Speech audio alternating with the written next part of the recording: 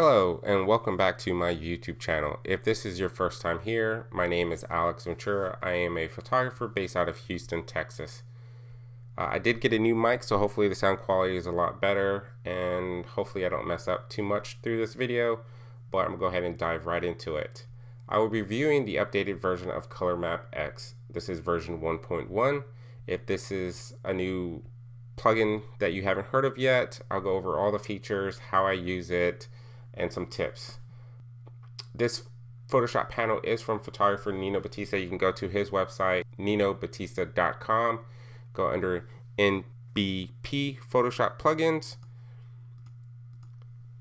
and you can find ColourmapX X as the first one, or you can see all three plugins that he currently has available. Now this is a great color exploration tool. If you have a source image you want to get inspired by from their color palette, you can extract that color palette and apply it to your image. Alright, so let's jump right into Photoshop. I already have the panel open. So the first option you see here is samples. This is how many colors it's going to extract from your source and apply it as a color gradient. You can go from one sample up to 10 color samples. As you can see here, this one has 10 different colors. This one has 4, so you can vary just depending on your source and how many colors you want to extract. Now you do have the mode of document or file. So file will extract the colors without opening that document.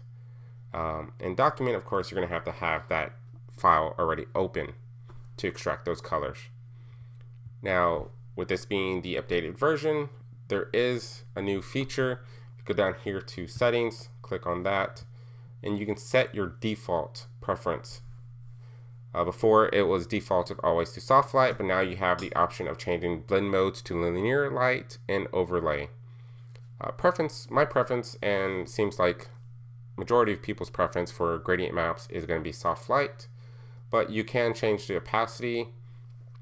100% may be strong, so maybe you find yourself using around 30% a majority of your gradient maps. Now you can go ahead and set this as your preference instead of having to do that every single time. I'm going to go ahead and put it back to 100% so I can show you how this tool works on default. You can also change the value of how it shifts the colors, and I'll go through that a little bit later so you can understand that better. So let's go ahead and open up a document.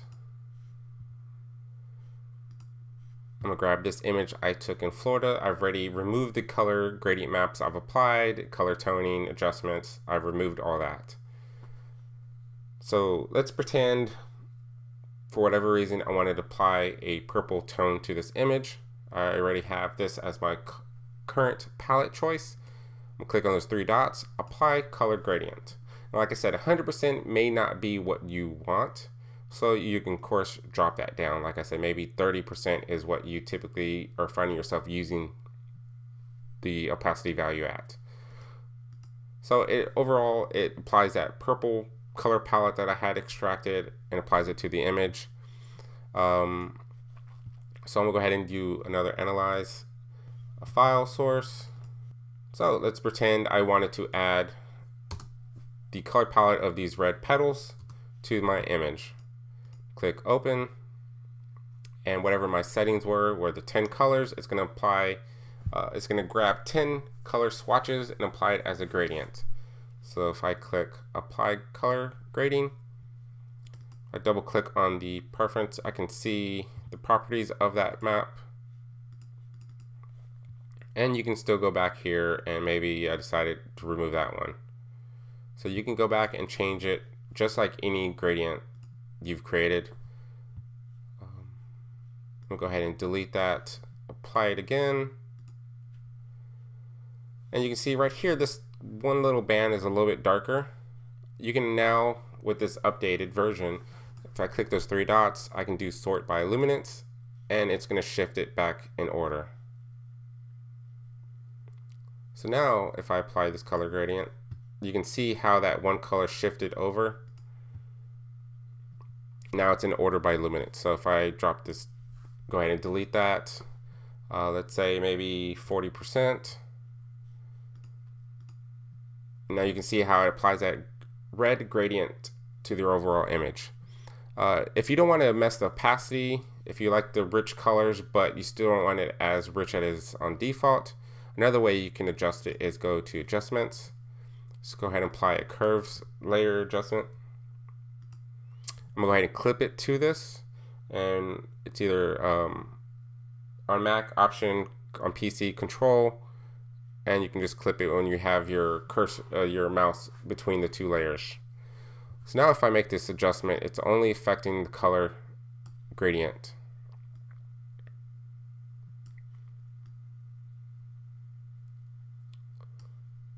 So you can tweak this. Instead of just lowering the opacity, it gives you a different way to controlling the color gradient map. Now let's say you didn't want to apply an overall one, but you wanted to maybe shift the colors over skin. So I'm gonna go ahead and remove these 3 layers, and I'm gonna apply brown. Maybe that's not the one I want, so let me try it again. So maybe I like this as our skin tone a little bit better. I can inverse this mask and just go back and paint it over her skin. Now I'm gonna do a really rough job. I like the way it changes her hair color a little bit.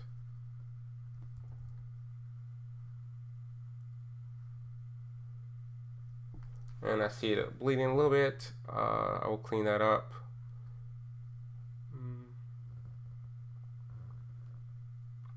Alright, so all I did is paint it in white where I want this color gradient map to go through. Now let's go ahead and apply an overall gradient to the image. I have this other preset made, that popular teal orange look that a lot of people like. Now this may not work exactly how you envision, but this is essentially getting the essence of those colors to apply to your image. Now every image is going to be a little bit different. If you shot it a darker image, of course these colors are going to affect the image differently. So let's tweak this a bit. So maybe I like this little setting. I'm gonna group those together so I can turn it on, off. And then there's her skin tone. And then one of the other updates is the way that the file or the gradient map is named. As you can see, it says NBP Colourmap X /red. And then this one is teal. So whatever your name on the presets are now applies to your layers. So that way you can go back and know which palette it was that you selected and used. Now another option, if I go back to this menu, is you can actually shift the colors. And that's going to go back to that preference I showed you earlier where we had it at 10. So it's going to shift it up or down by 10, the value of 10. You can also add these colors to swatches. And you can also have black and white protection on. So what that does is it's going to protect your blacks and whites in your image, so it's not going to apply the color gradient over that. So if you have a mostly white background, you don't want to apply a red tone to that. You want to keep it white. You can keep that on. You can turn it off. Or you can save this as a preset. So let me go ahead and maybe bring that down to 6. Analyze. There's my rose file. So I extracted the 6 color palettes now. I can apply this as a preset. Call it red petals. Now it's up here. You can resort this if you want. So let's pretend I want to keep all my reds together. So I drag that down. I'm go ahead and click on group. Let's pretend I'm done with this image. I'll go ahead and keep this open so I can save this, so I can have it on the full write up. You can slide between. Let's go ahead and select another image. Go ahead and select this car. You may have seen this image before in my review of Lumizone. I've extracted the color gradient map once again. Any additional color tonings I applied, I've removed all that. And if you wanted to grab the purple from this car, previously you would have to manually crop out the image. Now with this new update, I can make a selection to grab the source from. So I'm going to switch to document, and I'm just going to show you. So analyze is going to select color from the whole image. Now, like I said previously, I would have to, maybe if I wanted the color from this area, I would have to select that, crop it, and then either use it as a file or have it open in a window and analyze from there. But now with the update selections, you can actually extract colors from your selections. So if I click analyze, it's only going to extract the purples from this area. So let's go back here and let's just see what it looks like.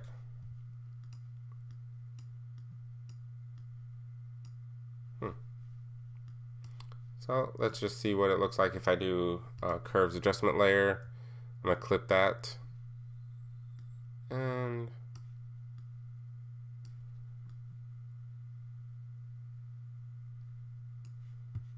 maybe I'll reduce it a little bit as well. Actually, reduce the gradient map itself. I'm going to group those two together, turn it on and off. So maybe I like this, so I can keep that alone. I'll go back to the car shot. Now a great thing too is it doesn't have to just be your rectangle or square marquee. You can get your lasso. You can draw anywhere you want. Maybe I want to go ahead and add this yellow and black, and I can do analyze there. As you can see, it grabbed from both sources. And a great thing with this tool is there's no limit of where and how you want to apply these color gradient maps. I can apply it back to the same image if I want. Of course, I need to deselect, so I'm going to undo. Actually, I'll just delete that. Make sure everything's deselected and apply my color gradient. So like I said earlier, it depends on the values of your image, and the color extraction may not apply exactly how you think it's going to, so you will have to do some fine tuning.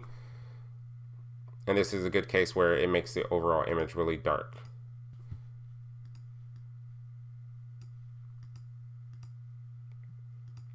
So maybe I just wanted the paint to be darker. And I'm just going to do a quick example. It's not going to be the best selection.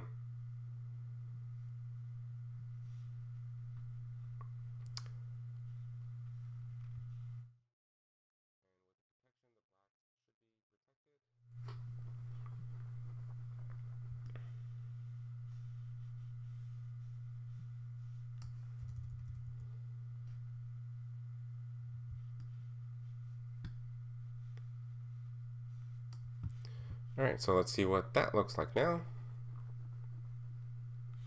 Actually, let me add this as a selection.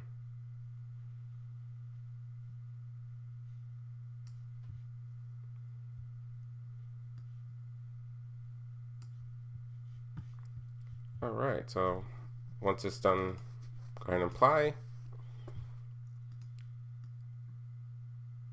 And that way it's just shifting the values of the car itself. So on, off. So maybe I just want to affect the background. Let's try orange and teal. And we'll go ahead and copy that map. And what I did is Shift Alt on a Mac. On PC be Shift. Actually, on PC it'll be Shift Alt. On Mac it's Shift Option. So what it did is copy it over and inversed it. So I can go back and erase the tire, erase that, maybe drop it down a little bit. So now you can see the gravel especially has a little bit more of a orange brown tint to it.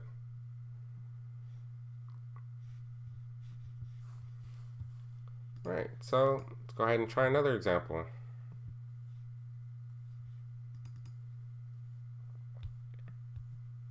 So here's a shot I did with model Maggie. Maybe I really love the skin tones Nino did on the shot with Josie. If I open that up, I can select her skin tones.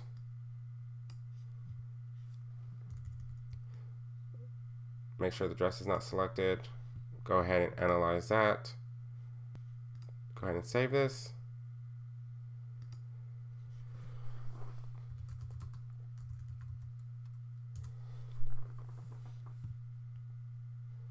So, and if you want to edit this, you can always edit the colors itself. So if I right click on the color swatch, I can edit, shift, add to swatches, duplicate, delete.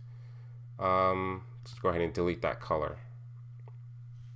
So if I go back to the Maggie shot, apply that.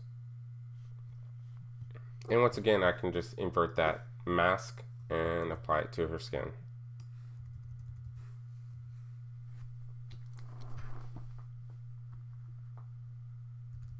Once again, this is just going to be a really rough mask.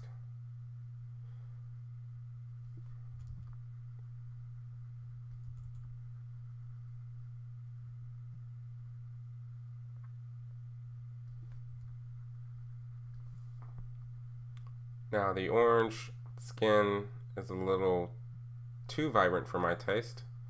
So once again, I can always adjust it with the curves adjustment or just lowering the values.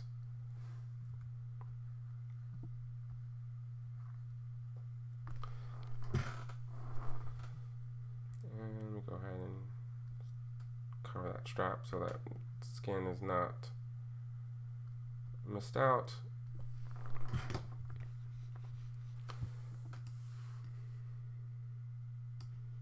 So maybe I like it at 25. Off on, so you can see her skin now has a little bit more of a tanned look to it. So there's a lot of different ways to do that. Now, some of the other updates in this version, besides being able to analyze or using the magic, however you want to make a selection, you can now use that selection instead of the whole image. You can extract that. You can also change your default blending modes and opacity settings. You can now output the gradient maps from the plugin with its name. So as you see here, Josie Skin is the new preset I've created. Now you can shift the, you can change the threshold of the color shift. You can sort by luminance. So those are the key updates, besides also getting a minor performance and speed increase. This is a great tool for extracting colors, like I said earlier, but one of the features that I find missing is the ability to extract these presets. Let's say you really wanted this preset from me. There's no way to extract it. So right now, I think the best way to share presets, if I go back to open, of course, this is the color palette from Nino Batista's website. Maybe that one dress palette I really like. I can just highlight and then analyze that. So both of them are set at 6. So now I have that color palette or that preset. So this is one way to get around sharing presets. Another thing that I personally would like would be the ability to group these together. Now let's say red browns, browns 2, Josie Skin, maybe I want to group these together and in a folder called skin tones, and then maybe I have another one for backgrounds, maybe I have another one for cars. There's different ways that I would like to organize my presets instead of having just building in here. I guess another option would be to create your own just little panels. Maybe you'll have you just make these. If I can screenshot this,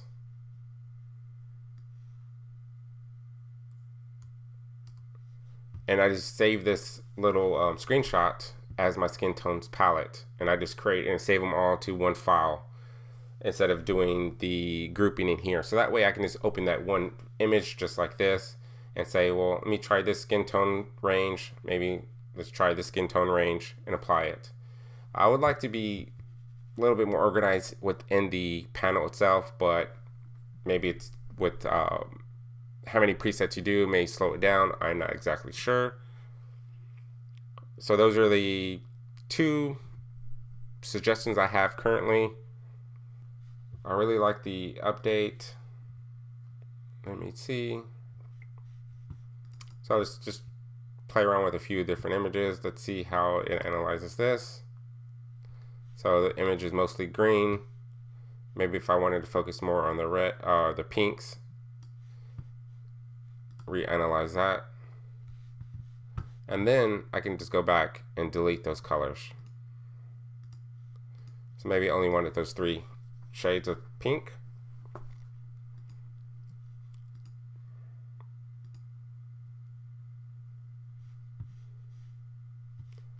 So there it has it. I kept the selection on, so I just have to go back and paint that away. Or if I want it for the whole image, I'm just going to select that map. And there you go. It applied pink palette to the entire image. One other suggestion I have would be a quicker option to apply these gradients instead of having to do 2 clicks. So I have to click the 3 little dots and then click apply. Maybe there'll be a play button or another kind of icon here.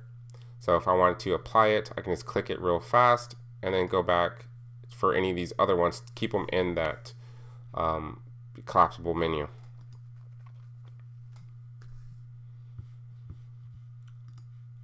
So let's go ahead and try out another example. See what this shot is. So maybe I want a little bit richer tones.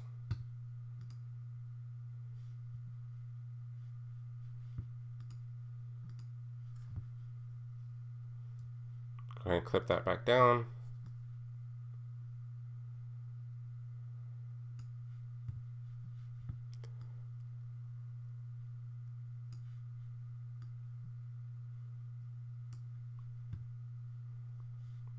Not sure what's going on with the image, but it's all pixelated there. Guess it looks like it was a bad transfer. So this is a great tool for extracting colors from pretty much anywhere you can envision. Just take out your phone, take a snap of a flower bed, or you can grab from your previous images. You can essentially extract the essence of those colors and apply it to any image in any way you want it with these adjustments. So let me go ahead and change the default just to show you. Put that at 40%. Turn this one off. Apply red. So you can see it comes in across as 40%. So if you find yourself using 40, 30, 25 majority of the time, and if you don't want to do the curves adjustment method, you can definitely set your preference for that. You can always change your blending modes as well. So the other option was vivid light. Let me just double check. I think it was actually linear light and overlay. Alright, so put that back at soft light. So let me go back to overlay and linear light. But you can always shift it to any one you like, based on your preference. So you can see this, it kind of muted the greens a lot, but that's another great way to use it. Let's go back to this picture. Maybe I wanted to give it a black and white look. Let me go ahead and close that one out. Don't save. File, analyze, white, open that. Right, so here I have the black and white gradient map now. Go ahead and click apply. Of course, the default's gonna be soft light and 40%. Let me kick that up. And let's go ahead and change the mode.